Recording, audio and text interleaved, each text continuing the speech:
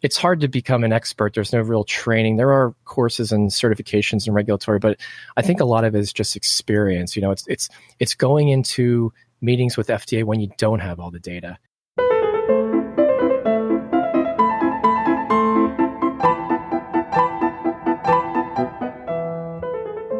Welcome to CMC Live.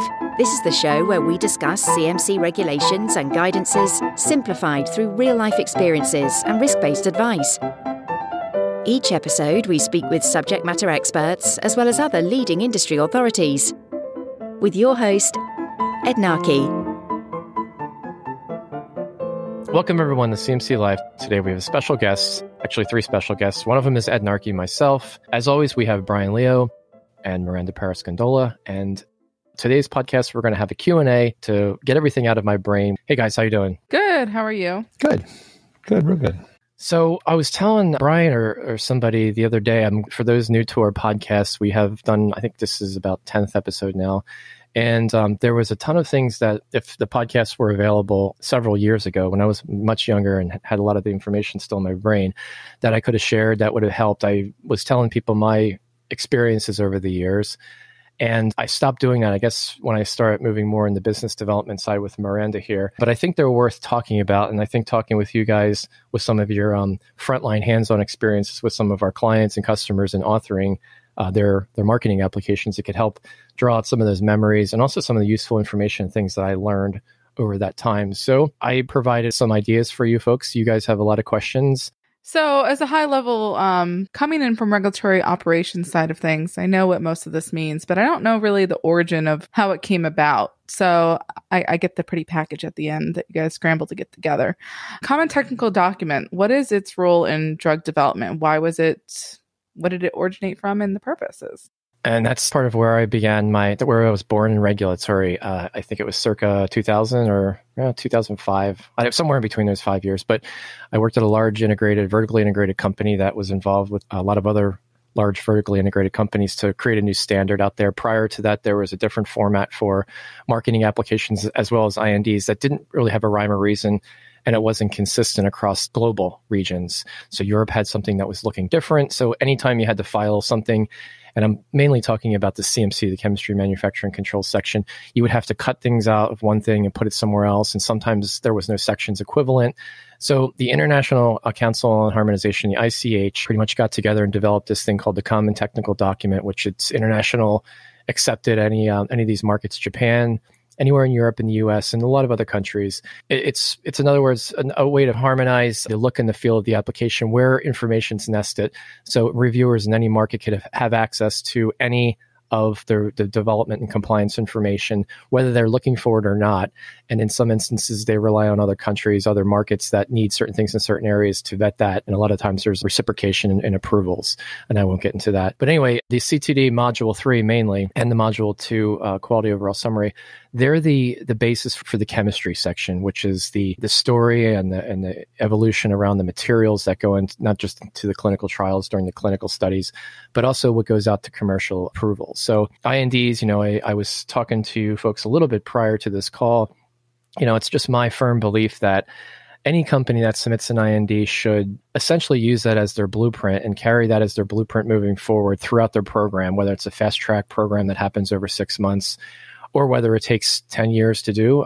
But mentioned to Brian, I was involved with many programs, and so were you, Brian and Miranda, where we get involved with a program and they want us to help them author an NDA or a BLA, and they think that they have everything together, but we find out that they have these are drug sponsors. They'll have an initial IND and they'll have a slew or a giant number of PDFs that contain CMC information amendments. That's change control in development over the course of development. And a lot of times, it's not uniform. A lot of people lump these together. A lot of 5 changes at one time, they'll submit it. Sometimes they'll do it in the annual report. Sometimes they'll actually forget to submit changes. So whatever they have in their documentation, their Module 3, it may not be reflective of what the current process is, what the specs are. So during development, it's a little looser criteria and the compliance. As long as you're dosing patients with material that's been formally or informally accepted, through updating the IND, it's not a big deal compared to when you're actually on the market and you're selling this to maybe hundreds or thousands of people. I think it becomes much more compliant issue at that point. So essentially, that's the role of the CTD. It's to harmonize the different pieces and the different information bits for a drug product. So it's all in one place. And for each market, you can find it in the same exact area.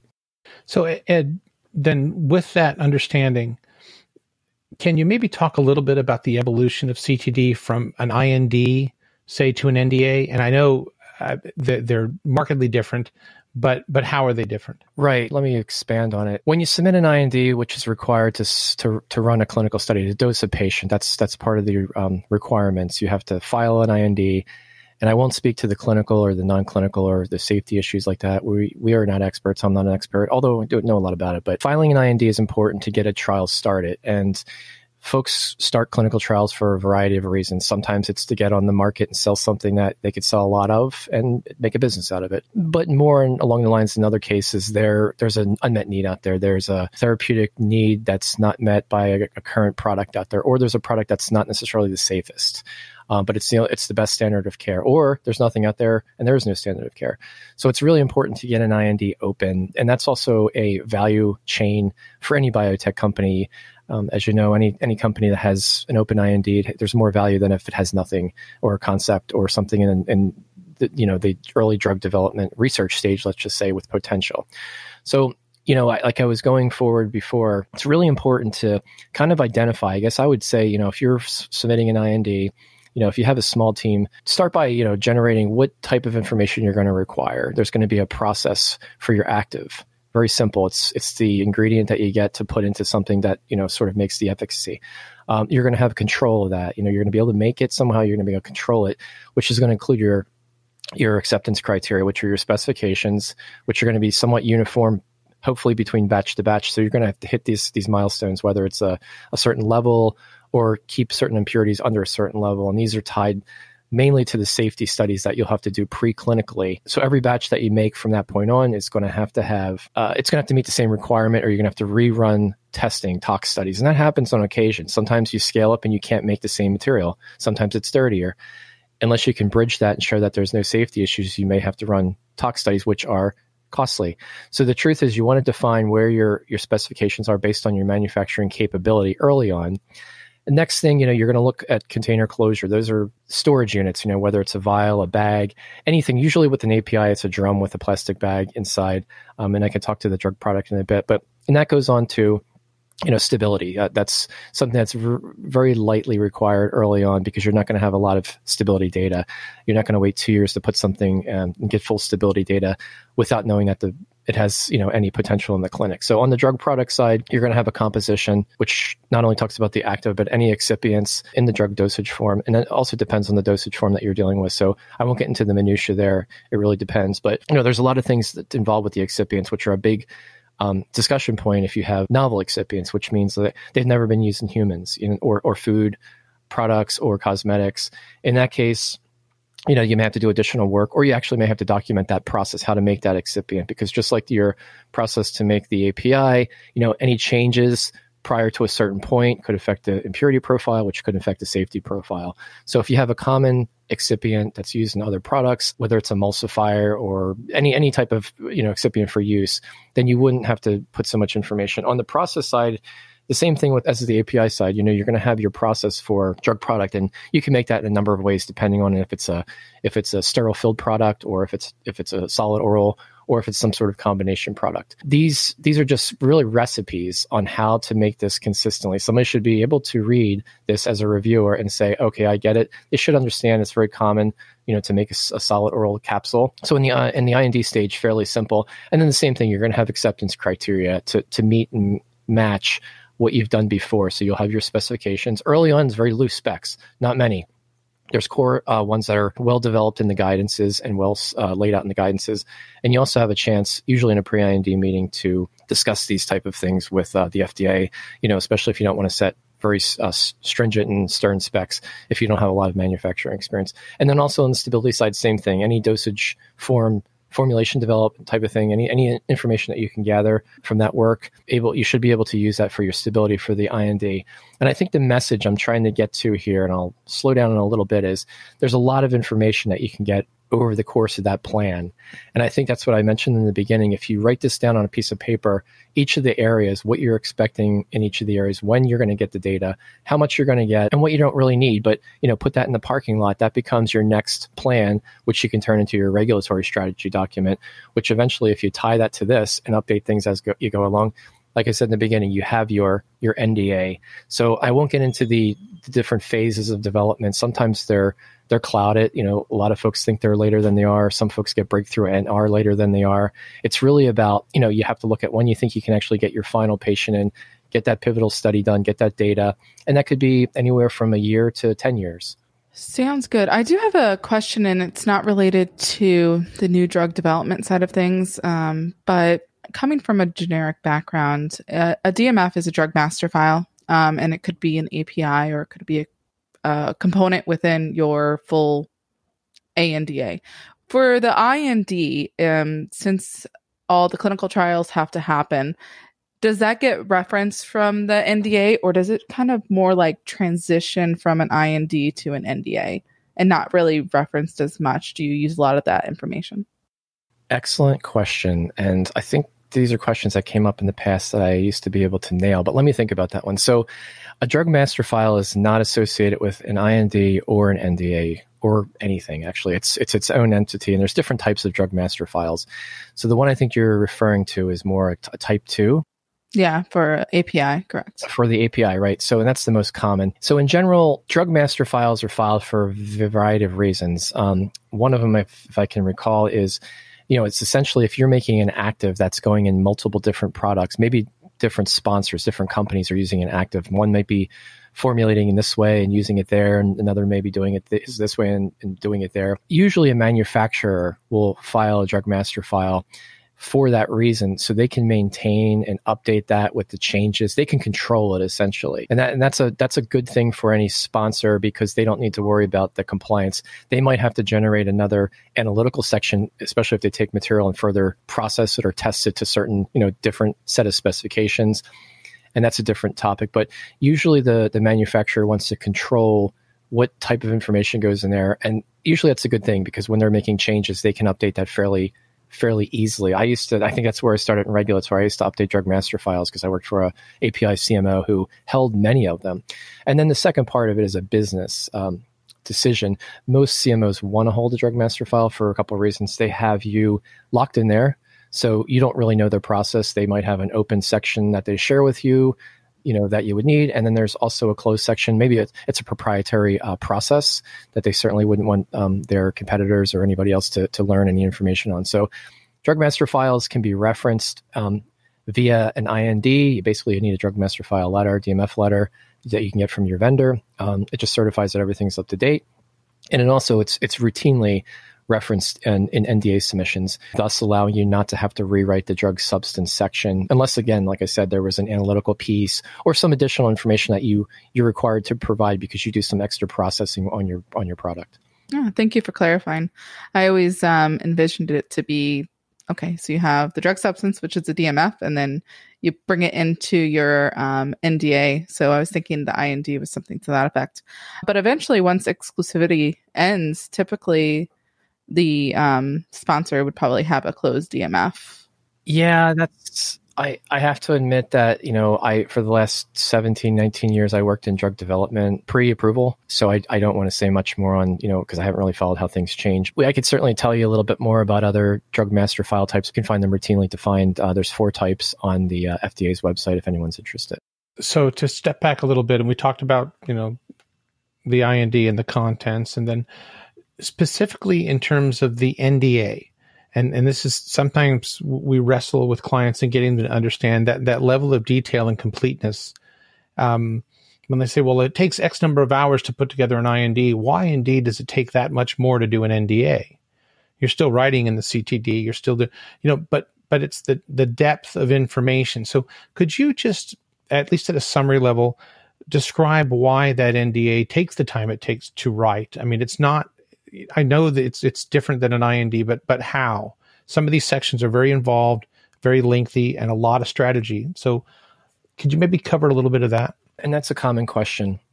And for anyone who's developed a drug and had, a hand in CMC departments, whether it's authoring or strategy decisions and those things like that, usually that's not the part of the program that's emphasized unless it becomes a problem. I think that's the start of it. It's not the priority, let's say. I think the clinical studies and safety issues are really the focus of the company, and not many companies have folks to tend to the CMC.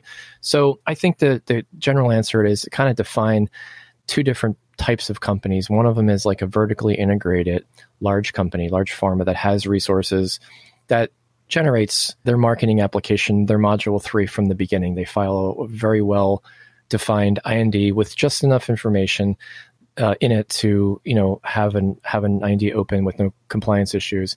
But typically they're sitting on a large amount of research and development data that they're either going to use later on or they're never going to use because they're going to change things. But they have a ton of it. They purposely don't file it in an IND, and this is why most folks shouldn't file too much, especially things that are going to change, because you're mandated and obligated to update that information anytime it changes. Cause concerns if somebody looks at it, a reviewer looks at it and finds something else, you obviously want to make it streamlined. So the most part of, the folks, the small emerging biotechs, and who you are, you either have inherited an IND that was filed many years before and the therapeutic area has transformed. Or, out of academia, we see a lot of this, very, very light and dirty information, very little information filed into an IND, and then very, very little information generated up into the point where you actually get to a phase 2 or 3 where you see efficacy data. And suddenly you have to file an NDA, because you have clinical efficacy and it's powered to show that there's some improvement. So you'll see that you'll have an NDA and you plan to file an NDA, and what you start with is an IND that has maybe 5% of what's required in the NDA, all the conformance information, all the story from the beginning, how you got this process, why the process is under control, how the process was scaled, if it needs to be scaled, how it's scaled, how it's controlled, how changes to anything in the process affect the control of the product. How the methods were selected, why they're qualified, were they qualified, how were they validated, justifying the specifications. You can't just pull out random numbers and say, plus 90%. There has to be a rhyme or reason. Early on manufacturability, you don't want to set your specs too tight because you'll fail every batch, and you're not required to set them too tight. Again, you're supposed to relate it to the toxicology work, and as long as you do that, shouldn't have a problem, and you shouldn't have to run studies each and every time.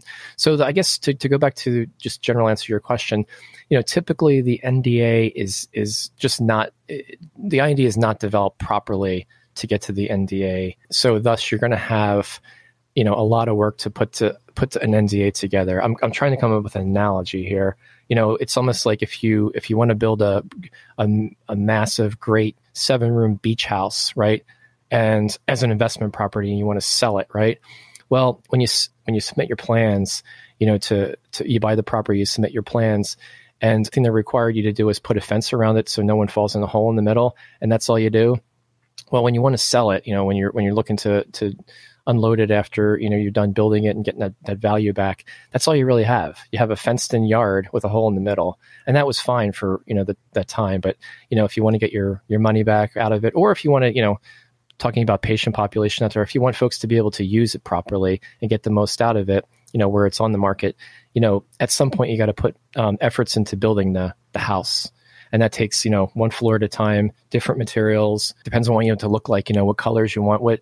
Those are things I think you can equate to drug development. You can put as much into it, make it as great as you want to be, or you don't have to. So actually, to build a little bit on what you said, so you talk about a plan, referencing the fence as a plan. A lot of times when we talk to a client, we'll ask them, are you filing just in the U.S.? And the answer is absolutely, or we're pretty sure, or we don't really know. So we like to tell people that when we write these NDAs, we write them considering that they may be filed in other parts of the world. What does it mean to have rest of world awareness as you're authoring and developing your NDA? Great question. Brian. When I started off in regulatory, big pharma, there was US, there was Europe. They each had different divisions, and there was ROW. And guess where they plopped the young Ed Narke? In the ROW space. So it was a lot easier. Literally, we didn't do a lot of decisions. We weren't very strategic with the FDA. I never went to meetings early in the career. I would basically get everything that was already done, written, and I would go and apply for a certificate. It's called Certificate of Product Performance or CPP. I don't know. But anyway, when a region in Europe would get an approval, I would request that. I would put together a dossier, redact it, and I would send it to ASEAN markets in Asia or NEMA markets, North Africa, Middle East. Rest of world awareness. I think, bringing that conversation to currently how we operate and, 20 years later, biotech, there's a lot of value in each of these regions, for companies that are developing a product that they want to license out. They want to take in consideration, if they want to submit something in the US and get approval, they might want to take that to Europe. There's a patient population, for example, there, maybe for what they're doing. Or they may find a partner that, they license out rights to Europe or other regions. And then those folks, they might have more experience getting approvals in those areas, those regions. So what you'll want to do is the CTD is intended to serve as a common global structure for drug development, as I mentioned, for the documentation. And there are regional differences that exist in requirements. So, for example, U.S. is a new drug application. A lot of us know what that looks like. We can find the guidance, as I touched on it earlier. In Europe, there's something called the clinical trial application, CTA, and that, there's a lot of clinical stuff, as the letter word says there. The portion of that is the CMC portion it's called the IMPD, the Investigational Medicinal Product Dossier. It's very similar to the IND Module 3. In fact, it's kind of the same, actually, I would say, except for there's regional differences that exist in requirements. So if you are planning to take your product either simultaneously or ultimately, through a partnership, you do need to know some of the regional differences. There are certainly stability requirement differences and even specification differences. And then if you get into biologics, there's quite a number of significant differences. But if you're planning to do, even the rest of the world, again, you'll want to take your regulatory strategy document out and also make sure you're aware of what those requirements are, because it wouldn't be great if you can develop a perfect product to submit and get approval in the US, and then you're missing 10% of it, and it takes you another 2 years to, get an approval in other markets. And it's partially a business decision. And there are a couple things that come into play with pediatrics and IP and exclusivity and reimbursement. So there's a lot of business decisions involved. So again, from the regulatory perspective, you'll want to think about that, not just on what you put in it, decisions that you make, things, timing and stuff like that, but what are the ramifications for the business in general and building a value there? Okay. So, and that actually leads to yet another question. So, you talk about a storyboard, you talk about, long-term strategy, but the submission itself actually has to convey everything that a reviewer is going to want to know about the product. It's going to have to tell a cohesive, complete, science-based story. So you referenced the use of storyboards. What are they? And when's a good time to use those in the process of authoring? Okay, so storyboards brings me back to 20 years ago, let's just say. Again, at Big Pharma, where I sort of got some of my initial training. And storyboards are kind of what they are. If anyone's a movie buff here or watch how movies are created, there's a storyboard involved. But I think in our purpose, and Brian, I think maybe you should talk about some of our process, because I think we've kind of translated that to how we do things virtually, across channels such as email and literally over the phone where we're not in the same room. So when I was growing up in Big Pharma, we would have a representative from each team. We would have a regulatory rep, and we would have a technical person who was either a process person, maybe an analytical, maybe a QA, someone from business development, someone from marketing, and everyone would be, and not everyone would be involved with the writing of each of the documents. But if there was a tablet, for example, and we decided to, it has to be embossed or it has to be some ink put on it to make it, a brand or whatever, this would be fed into a story, I guess, in a sense. So someone would be standing in front of the room with a white flip chart, writing all this down, almost like a flow. And that would be translated into sort of a process, which would be translated into deliverable. And I think a lot of it from my end as a regulatory person who needed to put this together and actually file it, we just wanted to make sure the alignment of messaging was up front. What needed to be carried out and done and put into the CTD was transparent, so everyone was on the same page. Data that needed to be generated and when was obvious.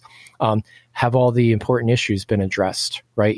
Versus just generating data ad hoc, haphazardly, and then at the end just saying, let's pull it all together, and then does all the data align across all the sources? So, just I'm not going to get into too much of the details, but if you're doing something here, how does it affect over there? And the same thing, vice versa. And then it's messaging. I mentioned earlier, one of the things that you could do for any marketing application or your IND or investigational application is, transform this storyboard.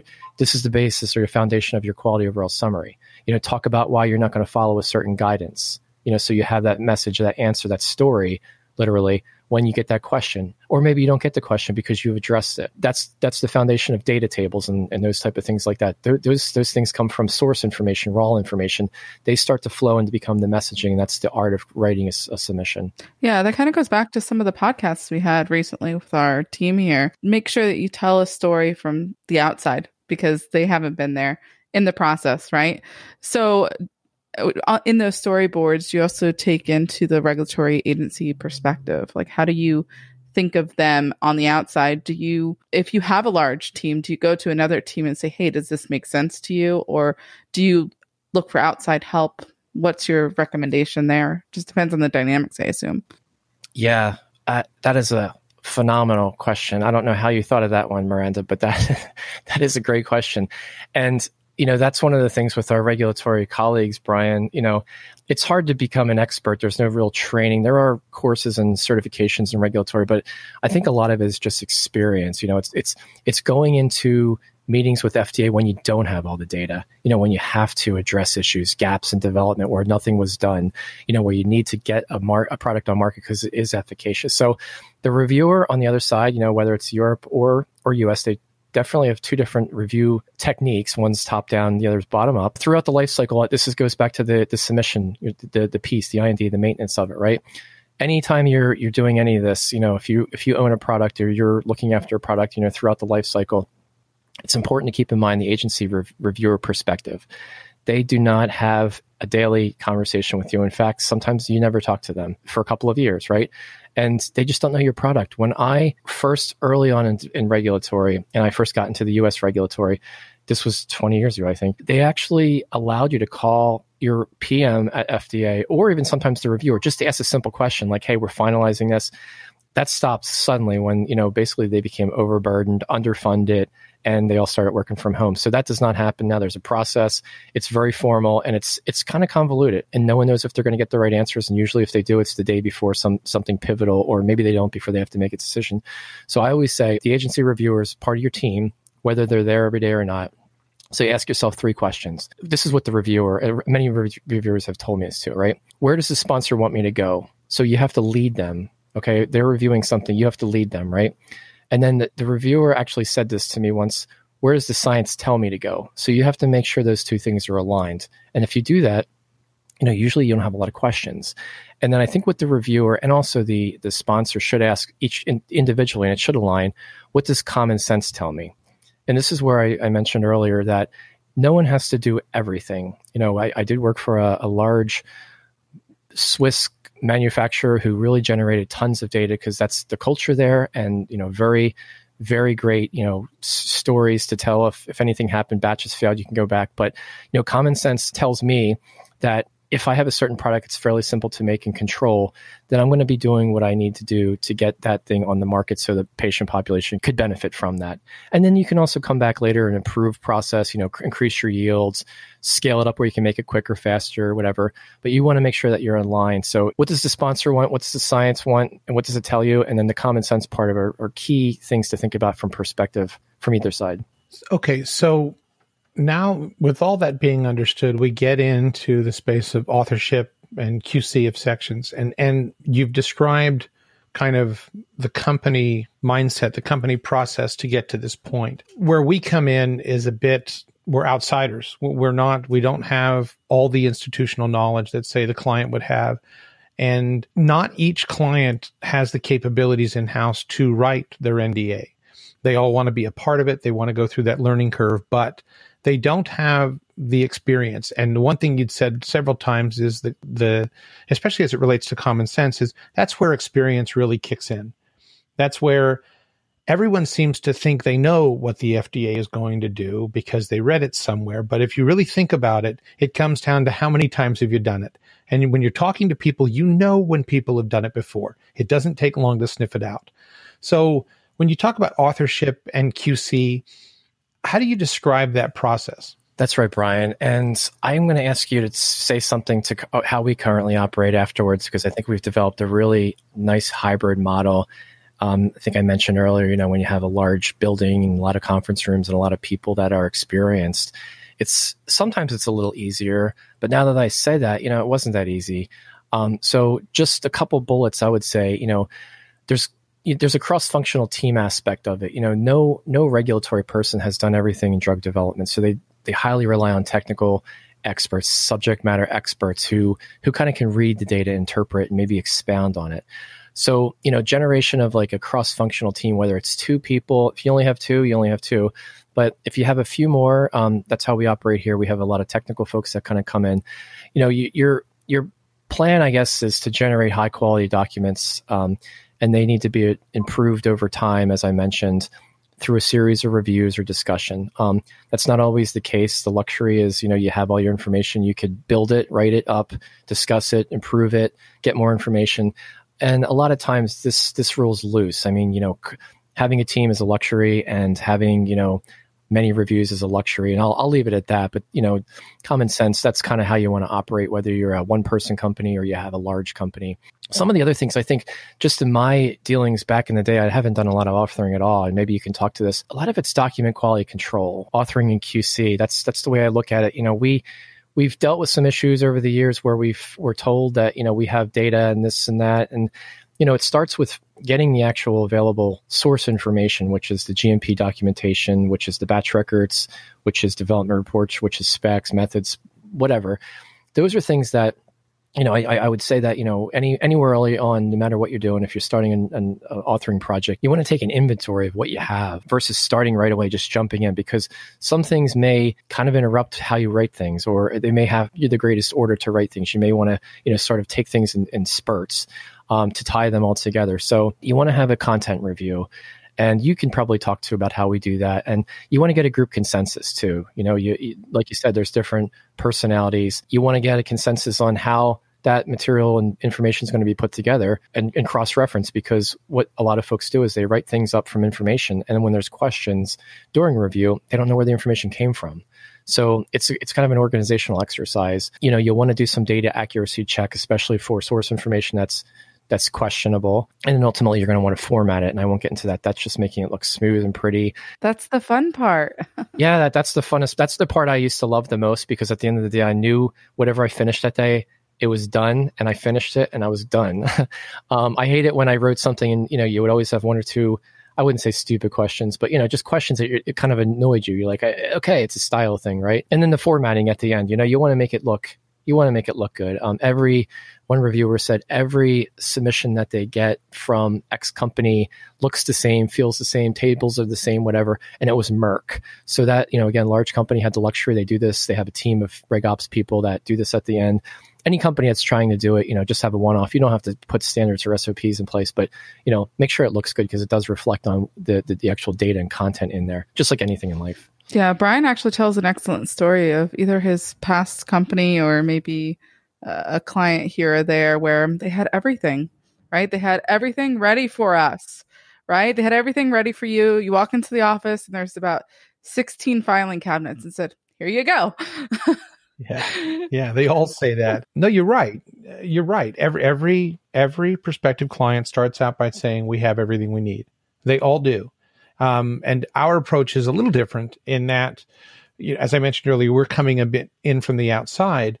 But what we offer is we offer that team, Ed, that you had mentioned. When you have the smaller departments internally, they don't have the resources to truly check and fact check and make sure the science supports the statements being made and all of that. And it's critical. So what we do is we look at it, we basically run the project and we structure everything based on the CTD format. And over the years, we've been doing this a long time and we do quite a few per year. We realize that a lot of inefficiencies are built into the beginning of a project. When you go into a client's e-room or they say, here's all our files, good luck. One of the problems is that the file, something as simple as a file name, you look up and you'll say, okay, there's report XY002. You have no idea what that means. You have to open it, you have to read the title, and then you have to determine where it goes. And it may seem simple, but if you factor that in, just the sheer number of documents that are required to support an NDA, you're losing valuable time. So what we've come up with is a model that's basically broken down from CTD. So we will start with a predetermined checklist of documents broken down by section. So the client who knows their own documents very well, they'll put them in a file transfer site based on where it needs to go. That cuts down a lot of the back and forth and a lot of the I hate to say wasted time, but it's wasted time. And now you've got all of your source for information broken down by the sections that they need to be broken down in. You ask for all agency correspondence, anything that paints the flavor of the document that you're going to write, any past commitments that were made, any future commitments that are going to be made. You want to have all of that, and it builds into, Ed, your point about the storyboards, because we're not there with that group of people that flipping that chart in that conference room. Sometimes this is just as good, though. When you have all of that source information, you have the regulatory expectations on top of it, you have a flavor for how this will be written. And what we do is we'll start off with an author, a regulatory author, who will start to pen those sections as a draft. And then we'll have our technical person QC those sections against the relevant source information. I can't stress this enough. It's not just do the numbers match what goes in the table, but are the assertions made in the technical documents, particularly around development, method development, are they relevant to what's being written, and do they tell the story? You want to get credit for the work you've done, and sometimes getting that out of that source document is not easy to do. And then after that, there's comments, there's back and forth, and then you have that regulatory strategy check on top of that to make sure you're telling that cohesive story. And then from there, we send it off to the client, and that's where they do their review, where we would all be in a room. We don't have that. They review that document, and versioning control is essential. You make sure that you control what goes over and you control what comes back. And then your project manager works intimately with their project manager, and then you can track the ebb and flow of these sections. Some sections are lumped together. You need to have them to do an effective review. So some things are staged. Some information is not available. So where you can, you make that placeholder. And we talked about this, I think, early on in the conversation, the importance of a placeholder. You write enough of the section where you still can do some work on it and then drop in information. Typically, batch analysis table or stability sections where you know you've got data coming, you just have a placeholder for it. And that's how you write that. We also advise that we don't touch the quality overall summary, the Module 2 section, until Module 3 is understood and agreed to. Because otherwise, you're now tracking two different changes at the same time. It's difficult to make sure that QoS truly represents the Module 3 section. So we're able to come in and really provide an extension of what the client wants to do with the NDA. And I think it's really important to know that it's a collaborative effort. It's not us taking their information and dictating this is how it's going to be. It's a learning curve for both parties to a degree, but it really is a joint effort. And that's really how we've managed to do that kind of virtual model where we can almost as though we're in the room with them. Right. And I was going to ask you a question about a quarter way into that, but I think you answered it. And that was the contributions of each functional area. I was trained by some of the finest regulatory submission content authors like ever, right? There were a combination of European folks that did this for 20 years in the old format. And we transitioned, like I mentioned, when pharma changed to the CT, Common Technical Document, I went to every meeting to discuss each section and why and how. So it's very clear. But two of the things I just wanted to highlight, and I just had just a memory, subject matter experts, authors, reviewers. This is how we work internally now. And I see how you operate and how our team operates. Folks need to stay in their swim lanes. That's a common cliche these days, but I heard that 25 years ago, literally. Each sub-team person, have to understand their responsibilities. This is why we talk about efficiencies. This is what our group does really well. I could say that, with a lot of pride. People have responsibilities and they leave others to theirs.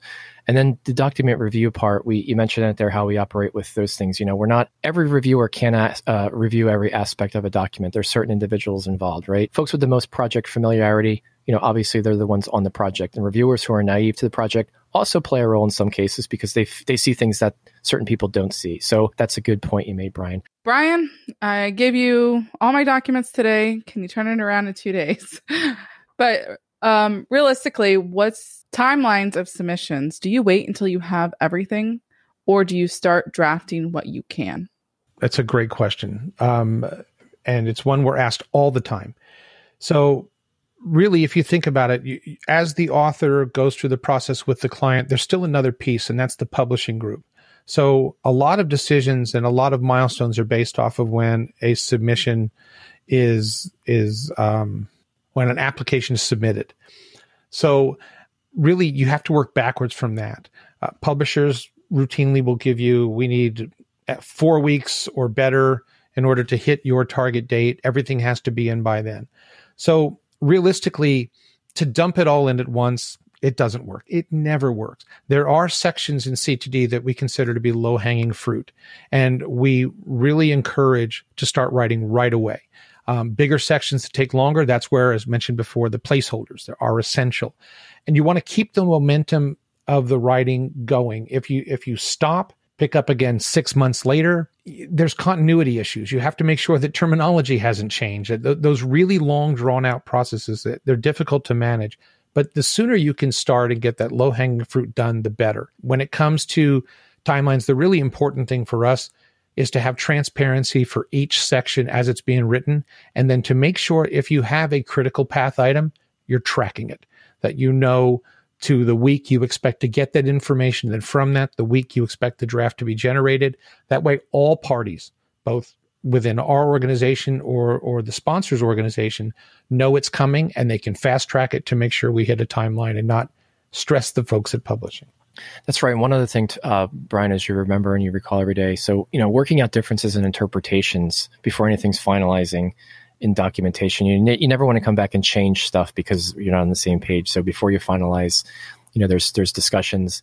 And then you also have to remember this is a very stressful time. And we know this. We haven't had a disagreement or anything like that ever, right? So you have to be flexible and supportive of your team members. When you're working with external parties, sponsors out there, it's easy for them to get frustrated or upset because missing data or this, delays something. It's part of the process.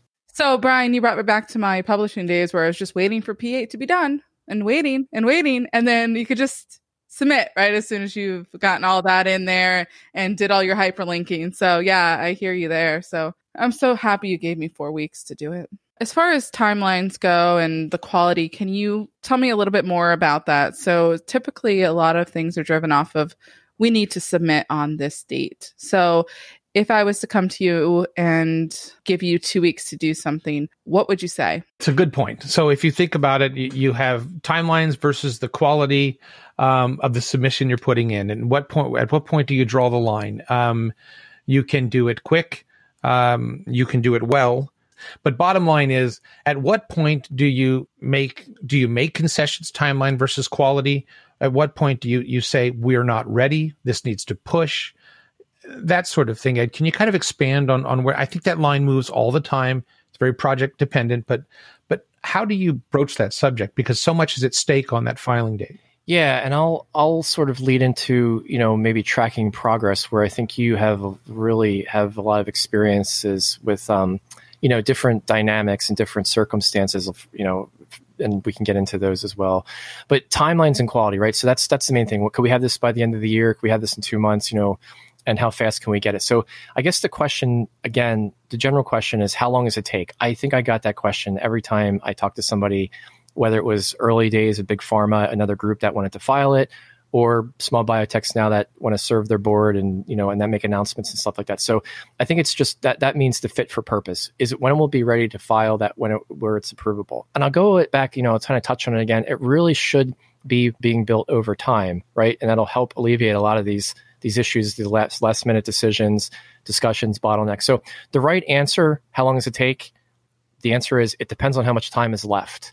So if you only have 3 months to file it, and that's the goal, you got to get it in for 3 months, right? It's not the ideal thing. The reality, though, is quality must be part of the process, right? So you have resource constraints, conflicting priorities, maybe missing data. Things move up really fast sometimes without, any reason. You just want to blah, blah, blah. You have a partner or whatever. Quality control checks need to be built into the timelines. And then the question always is, when is the actual document done? We talked about this a little bit. If you're missing a little piece, what do you do, right? Most assume it's when it's approved. That's when it's done, right? Because you'll never know until somebody reviews it, right? And then Miranda, you can come back here. Regulatory publishing and e-submissions prep, that's a big part of the ending of it.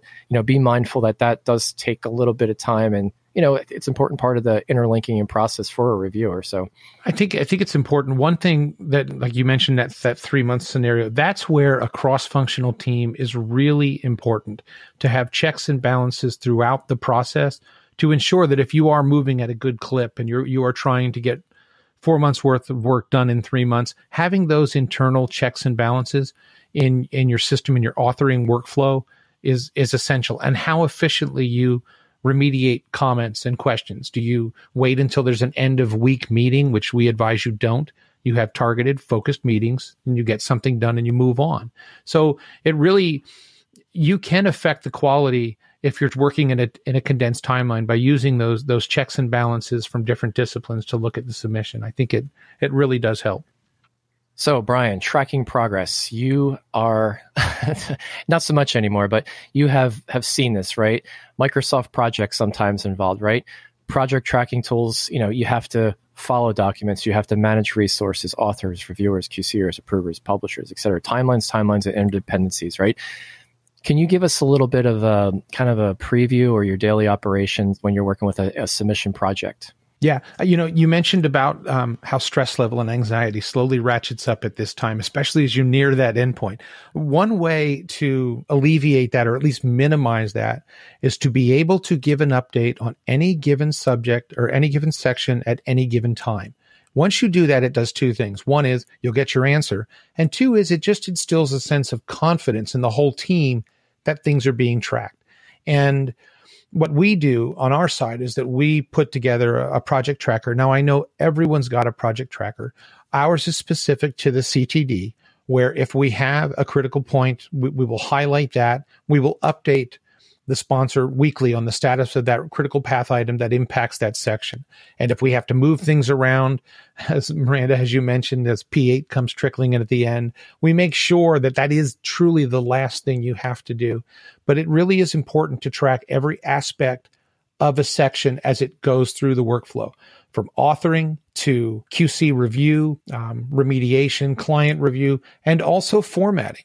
It's important. And what people don't seem to understand is that it doesn't just stop at formatting, because if there is a review to make that section final, if someone so much as makes an edit that it could impact all of your linkages, your tables, and everything could change. And it could generate another 6 hours worth of work that people don't see. So having that transparency per section throughout the CTD, it just helps everyone overall. Sometimes it is a bit cumbersome and labor intensive, but in the long run, it pays off, especially when you're working in a relatively condensed timeline. So we're getting close to the time here. And one last thing I'd like to bring up, it's not a question, it's just a sort of an observation, and we've all seen it. Following the NDA submission, it ain't over yet. There's things that you need to do. You think about this. We talked about the beginning of an IND, generating enough information, a story, building chapters out. Preparation, when you submit this, there's going to be questions. So prepping for agency questions can be done all along the way. But, normally once you have your filing, you're going to want to do another gap analysis if you haven't done it. You're going to want to address anything that hasn't put in there because it's going to come out. You may be able to justify certain things in the quality overall summary, as you said, Brian, in the end. Prepare for responses, prepare the anticipated questions. So when you have questions come up, you're not spending weeks and months, or maybe you can never find an answer. You have a game plan, right? That's the end of this podcast here. I think we did a fun job here together. I think that if any folks have any comments or concerns about this, or if have any questions would like to speak with us, feel free to reach out or hit subscribe below to capture or listen to future podcasts. We'll be back shortly in the next couple of weeks with other podcasts on this topic, going into more depth and detail about submission content, some of the pitfalls and some of the areas that are hot topics before and also now. On our next podcast, we are joined by Dr. Daniel Torok, a seasoned synthetic organic chemist. Dan has served industry for over 30 years in many aspects of development ranging from synthetic to process development chemistry. He's hands-on, he's results-oriented, and he's focused on process development, cGMP scale-up and transfer, and cGMP commercial production. Dan will be talking about women and plants, that is, person and plant. Dan will also share many of his travel experiences from over the years, both for business and for pleasure. Dan was a mentor of mine when I was younger. I am very much looking forward to this conversation, so check it out. Thanks for listening. To read the full show notes for this episode, which include a summary, timestamps, and any links mentioned in this episode, please visit dsinformatics.com/podcast. There you'll find the information from this episode and any past episodes. If you're enjoying this podcast, please leave us a rating and a review at ratethispodcast.com/CMC Live. We'll be sure to read these out on future episodes.